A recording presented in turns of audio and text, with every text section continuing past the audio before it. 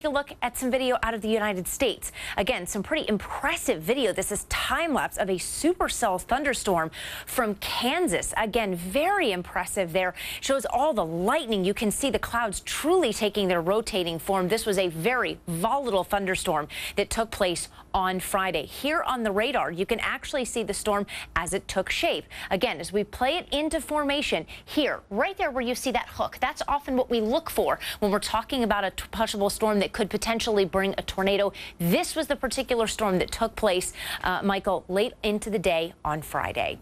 All right, Alex.